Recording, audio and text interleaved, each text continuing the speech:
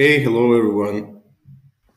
It's nice to see you and nice to meet you. Let me introduce myself and my colleague and friend Vlad. So we are developing internal DataArt's AutoML platform, and I am from the technical side, and Vlad is leading it from product and sales side. And I'm working as a data scientist for almost 3 years in DataArt, and we'll be happy to share our thoughts on topic how to boost data science routine with DataArt's AutoML platform. So I will take the word to Vlad to introduce himself and continue to the topic. So Vlad. Thank you, Dimon. As it was mentioned, I'm leading the AI projects in the domain of finance and data art. And together, Dima and I, we developed an AutoML platform to boost the work of data scientists and the data science and machine learning task in organizations of different level. So maybe let's go straight to business, right? Our faces, that's great. And the AI Center of Excellence, that's our structure that helps companies to implement their AI/ML projects in different industries and with different technologies like NLP, computer vision, data science, predictive maintenance, time series analysis, and lots of others. We do consulting from very scratch if companies have not used anything of data science or ML, or they are very experienced in that fields. We can help in both situations. We can help you identify the needs and the approaches and make them real efficient and working for you. So that's the overview of who we are, what we do. Now let's get straight to our solution, our AutoML platform that we want to present you today. We've been working on it for a while. We have presented it last year on IT NonStop Conference. This year, it's even more interesting and more special. So how it started, we had the client that challenged us with the Kaggle competition, very challenging one, and we tried a lot of approaches, and then we realized that we can do automation for feature engineering, and it brought us to top 3% of the team with pure automation, just from data sets to the prediction results. We even got hired there. I guess it was top 40 teams in the list, but that required additional work of data scientists who did so-called domain knowledge-driven feature engineering. And we thought, okay, if it worked that way in this challenge for this client, how we can scale it? And that's how our AutoML platform was created. So let's move to the next one. On this screen, you can see our key ideas of the platform. Our platform, it boosts the discovery process, and it's clear for technical and non-technical people what we really want to achieve and what we are achieving to make data science and machine learning available for business, not sophisticated, not obscure, but clear and available. We automate repeatable tasks over multiple projects, across multiple projects with data science and machine learning. We help keeping track of experiments and data sets. We increase the speed and accuracy of experimentation, and we find this crucial as any company that wants to get good results, wants to get competitive advantages because of ML, and thanking to ML, they need to experiment a lot. They need to take their data, need to try different approaches, different models. All it requires time, and it requires consistency and tracking. So that's what we provide. And of course, once the best ideas are identified, they need to be integrated to production. So the bottom line is the platform helps us and our clients and us to move quicker from assumptions to real results for business. So as you can see on this drawing, we have to combine three big things: business, technology, and routine that is required to achieve excellent results in data science and machine learning. Let's move to the next one, please. Okay, so I already mentioned this boost of the time for machine learning experiments. And here on this diagram, you can see the traditional ML pipeline that was used before implementing the platform and the DataArt's AutoML platform pipeline. For those who attended our speech last year, this picture may look familiar. So I'll very briefly describe what's here. So there are major things that needs to be done when you're moving from your data and idea to real working solution in ML. You need to prepare data sets, you need to do feature engineering, you need to run baseline models, you need to run different models, validate them, and then optimize the best one. So usually it takes from 10 to 15 days for, let's say, an idea. But with our platform, you can move much quicker. Like you can have the working prototype in 1 to 2 days, and you can use your relational data sets, because we see from our clients that all the data sets that they have in their data warehouse, databases, they are multi-relational, multi-entity data sets that are somehow related. So it can be clients, orders, calls to support previous orders, payments, whatever. And all this can be related and used for the models. So in our automated pipelines, you need to bring those data sets, define how they are related, and then let the machine work, let our pipeline work. It will do the data cleaning, data preparation, automated feature engineering, feature selection, then training of different models. And as the final step, it will provide you the explainable results about what was done and how the predictions are made. So yeah, that's it for this slide. Let's move to the next one, please. And now some of the key features of the platform that you will see during the demo, but I just want to highlight the main of them. So first of all, it contains a web application that is for different people, for data scientists, for BAs, for data engineers, for anyone who is interested in data and getting some insights and results from the data. We also provide SDK, which can be used by engineers to integrate from their code. We provide tools for dataset management and experiments tracking. We cover automated experiments of different types. This is actually as on the previous screen when you can run your experiments, and you will see that in a moment. And we also do the code generation. So once you get the working model, you can download the code, improve it, use it, deploy it, do whatever you want. On the bottom of the screen, you can see what we have so far. We have automated feature engineering, automated machine learning, model deployment, and now our team is working on the new upcoming items like automated time series, which is already is in SDK, and it's going to be integrated in web apps soon. Automated clustering, automated NLP, automated computer vision, natural language processing API, and many other stuff that is useful for any kind of business. That's it for this slide. Let's go next one. Yeah, Dima, I believe now it's your turn to tell us more about the SDK. Yeah. Thank you, Vlad, for a great explanation. So the first part of what you'd like to demonstrate is SDK part. So this is how data scientists can leverage our SDK for doing auto feature engineering, auto machine learning, auto NLP, and auto time series. And as you see on the first screenshot, this is how the code looks like. It's pretty straightforward. You upload the data, then you relate the data, and then you discover these features.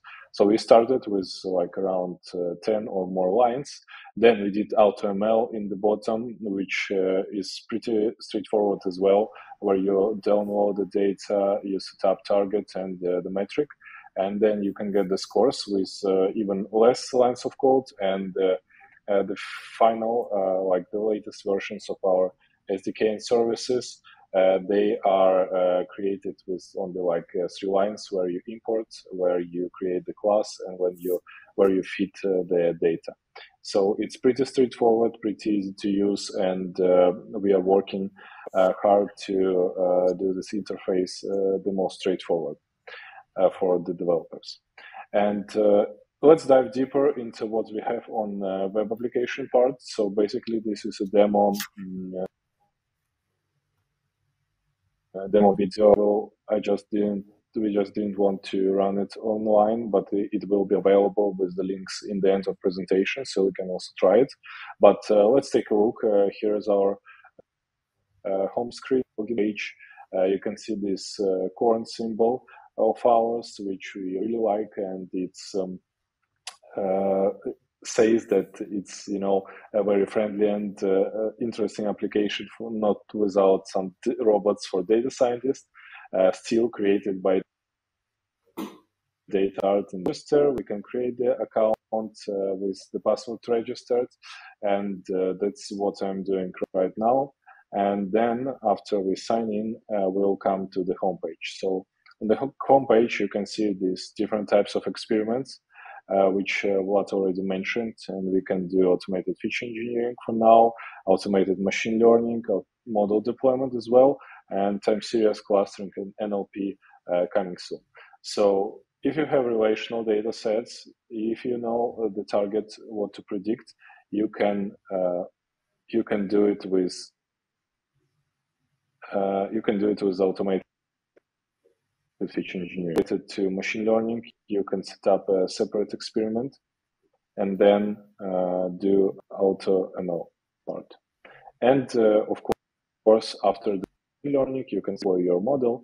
You can get the code deploying the model, or you can use the endpoint we provide. And yes, sorry, my video is stuck.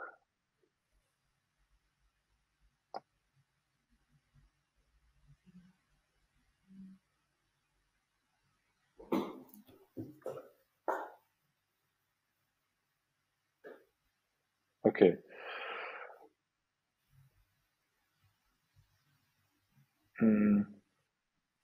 Dimo, we still can hear you, so I guess that's kind of technical glitch. Yeah, yeah, with PowerPoint. So anyway, these icons you can see. The first one is about homepage. The second one is about experiment. The third one is about data sets.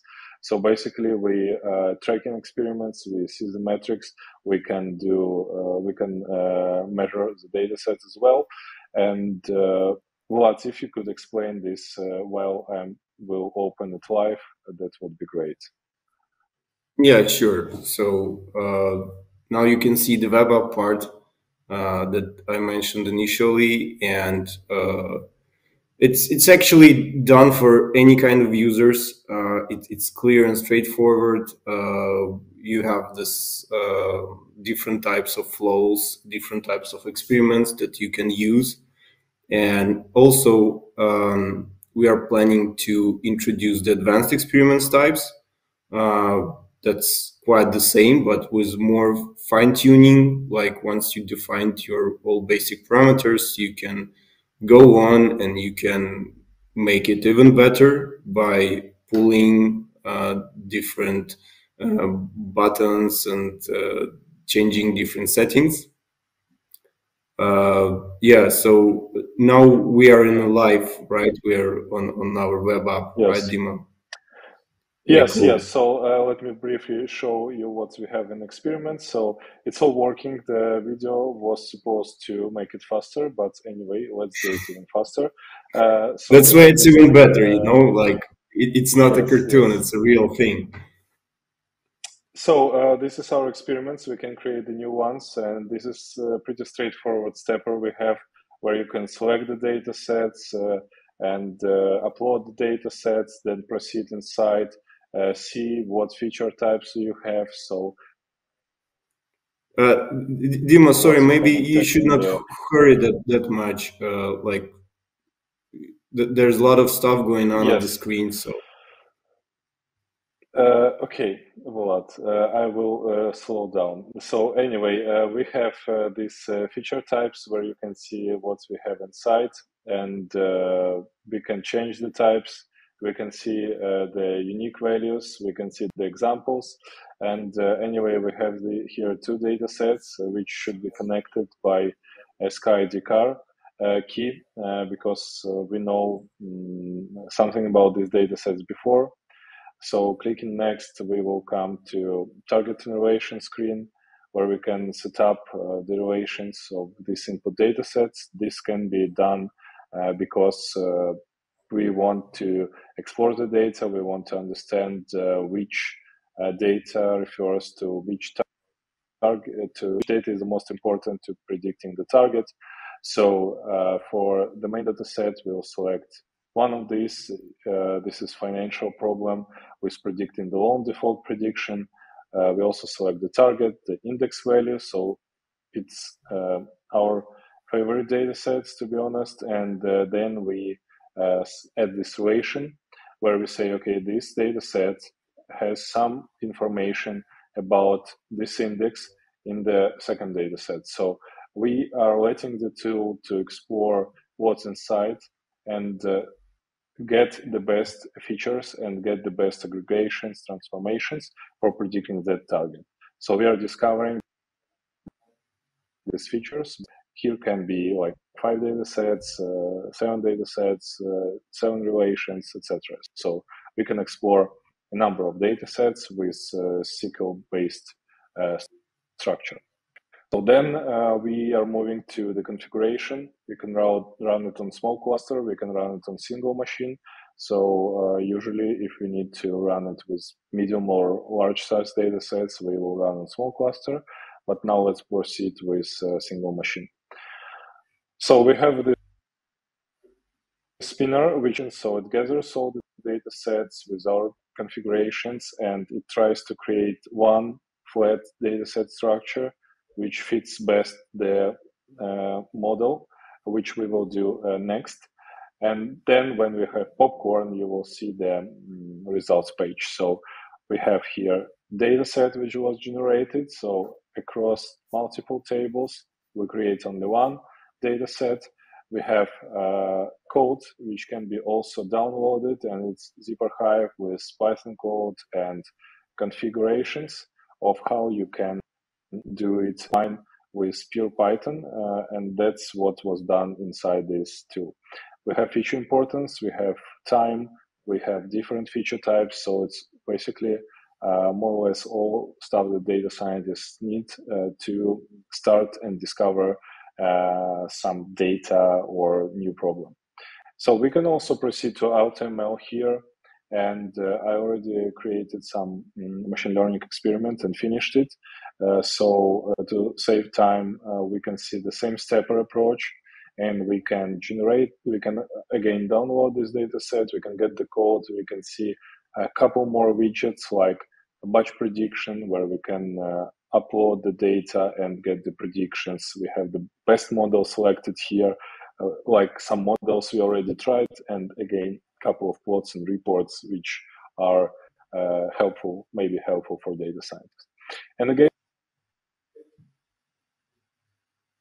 we can deploy the deployment. We'll write the demo mode, select the input output types. For now, it's only one available, and click deploy. So in just one line of name and one click, we're creating the link. And here, the model will be available for inference. We also have the code, and we have the test API, which currently is mocked, but will be available soon to test the model with data already uploaded.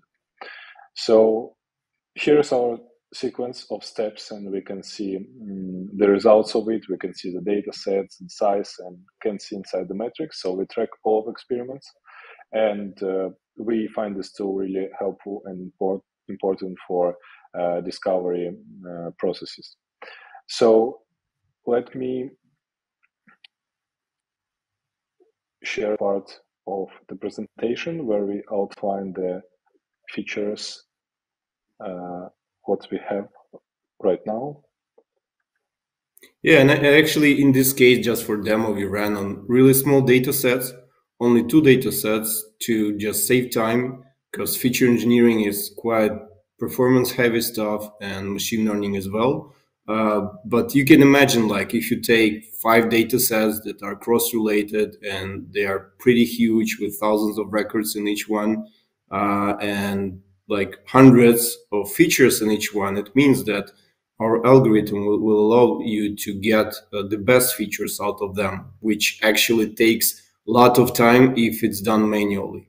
And same is for AutoML. So Dima just showed you the results, the result page. When it's all clear, then you have this model is best, this one is second. But actually under the hood, behind the scene, it tries up to 10 models, I guess, at this point, and it's not it's not even all of what we have. So we are planning to extend that and planning to use even more models and optimizers, and it also saves lots of time. So I just wanted to kind of explain what was behind the scenes of this light and easy to understand UI. Yeah, thank you a lot. And I just wanted to outline key business advantages, which we can see.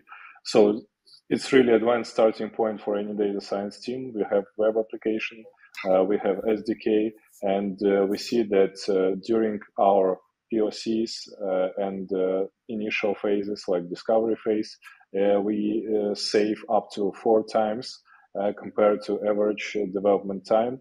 It's a great start and we get the first results in 1 or 2 days. Then we improve and we got to really great results in one or 2 weeks. We can deploy the model in 1 click. As you saw, it's really straightforward. And we have everything in one place. So when you start the project, you can see all experiments, all data sets, etc. And we are really focused on the business metric. So our main goal is not to do the best raw KFC, but to understand and increase the main business metric, how we can do it better for business and apply the best models for business. So I would like also to share one use case we did for a client from insurance and retail. This is pretty straight data scientist, and this is the slide from the sales deck. I'm sorry for a long text, but the main idea here is that the retail company were sending the product description insurance, and they were labeling the product descriptions by category. So this is like pretty straightforward machine learning task, like text multi-class classification. So you just need to see the text and understand whether it's laptop, computer, or smartphone. A lot of times, similar models. And what we did with AutoML, so we achieved 92% accuracy. And in just 1 week, we come from data to the real model, which can be used in like production environment. And the code actually for the model was 75% generated by our platform, and 25% was written on top of this code with machine learning expert to do the data cleaning and do some graphs and reports. But overall, from idea to final results, week, and in this time we prepared even 2 models, one more for regression, which client even didn't thought about. So we have a lot of more use cases in healthcare, finance as well, because this technology is domain agnostic. It's horizontal technology, as we say, and really we can recommend how to automate our data science routine. So you need to at first clearly understand the business needs. So why you're doing it, what you're doing, and how machine learning can help, if it can help. You have to establish the great process to do the discovery. So it's something that's really important when you do machine learning problems 1, 2, 3, 10 times. So it's really important for organization and data scientists as well. We recommend using AutoML solutions.